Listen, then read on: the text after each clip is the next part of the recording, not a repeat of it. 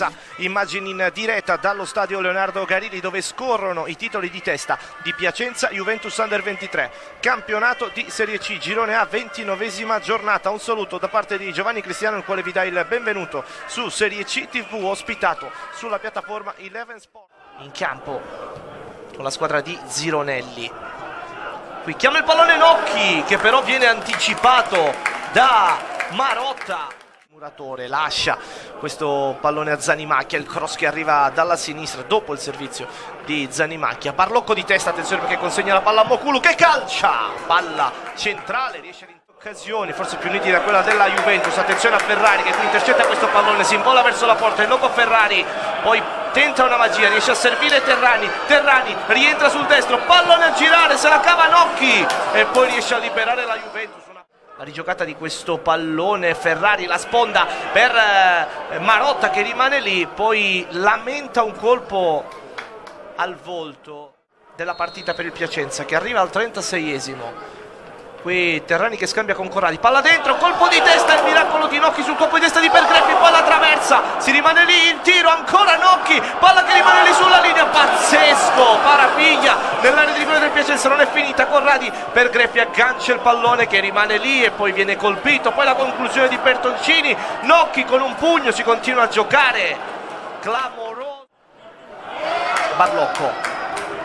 C'è ancora tempo però qui a Piacenza, Barlocco prova ad inserirsi, pallone per Ferrari e loco Ferrari al 44esimo minuto, la sigla del numero 9, il Piacenza in vantaggio al Garilli.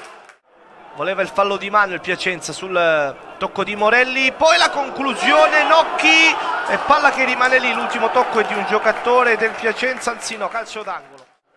Pochi fischi e tanto gioco. Castanos si gira questo pallone e poi col destro ed è un gol meraviglioso quello di Castanos, Grigoris Castanos, 1-1 al minuto 21. Colpo di testa largo, Terrani controlla col sinistro, poi prova ad entrare di fronte a lui Touré, cross di Terrani e un tiro e Nocchi si deve difendere in calcio d'angolo.